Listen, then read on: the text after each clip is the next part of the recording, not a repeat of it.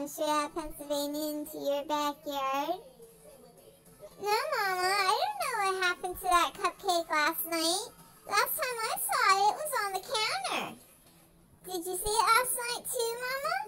Mama said, yeah, I saw it too. I saw it before I went to bed. Oh, well maybe an intruder came in last night. Maybe a ninja. Yeah, a ninja came in last night and sliced up that cupcake 8 different ways and ate it without us knowing. Maybe that's what happened to it, Mama. Well, Ted, I don't think that's really what happened.